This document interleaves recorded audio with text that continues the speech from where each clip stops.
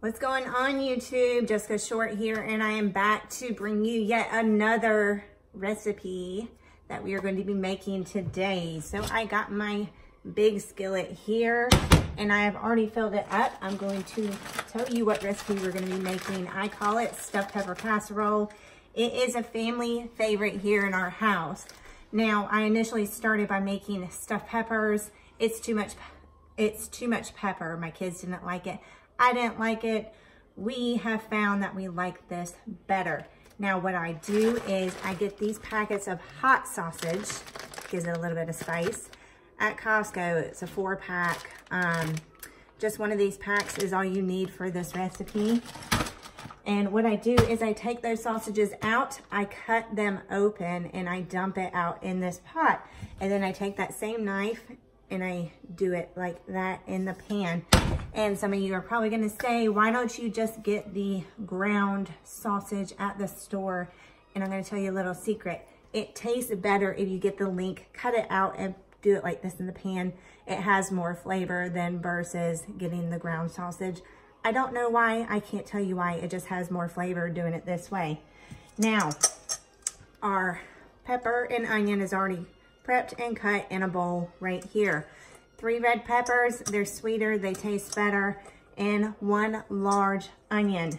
It's sitting there to the side. We are gonna brown up our meat, and then we're going to add some other stuff to it. We are back, and our meat is browned up majority of the way here. I'm gonna angle this camera down so that you can see the meat and see me adding the spices in. First, we're gonna throw our bowl full of our already cut up onions and peppers. Remember I said 3 peppers and 1 large onion. You can get by with using 2 peppers if you don't want as many peppers.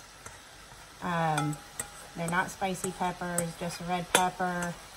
I like red pepper best. You can add green pepper if you like. It's a preference. It's really up to you. Now our spices, McCormick garlic pepper. Like I said before, I do not measure my seasoning, and this is why I wanted to angle the camera down so you can see me adding it in. And I really do coat. Now we have our oregano here.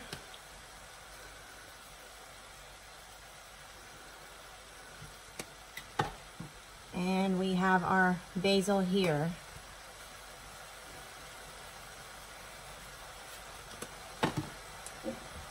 And you're gonna stir this all up here so everything is nice and coated.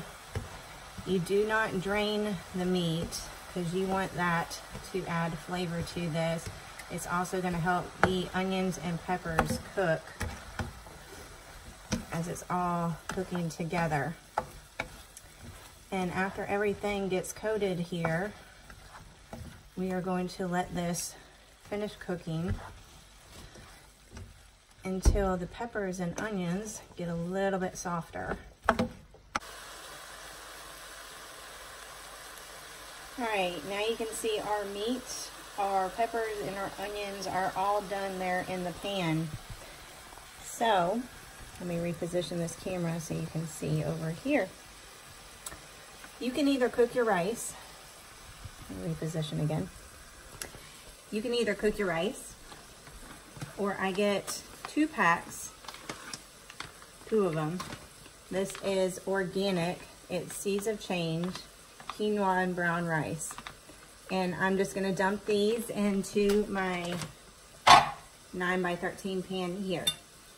And after I dump my rice into that pan, I'm gonna add my meat mixture on top of that, and I'm gonna mix it all together. All right, we have added everything to our 9x13. As you can see, it has filled up this whole 9x13. Now, what we're gonna do is add our mozzarella cheese on top of this, and we're just going to cover the whole top of this with our mozzarella cheese. And as you cover the whole top,